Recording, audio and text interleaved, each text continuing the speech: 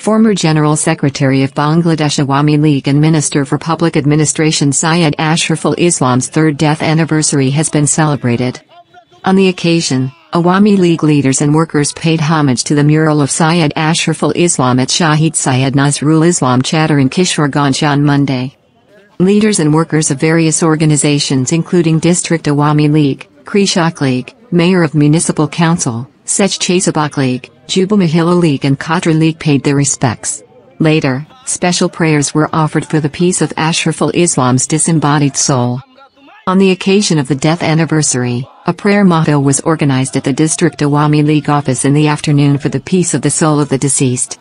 Discussion meetings and prayer mahfils were organized by social and cultural organizations including District Awami League and its affiliated organizations.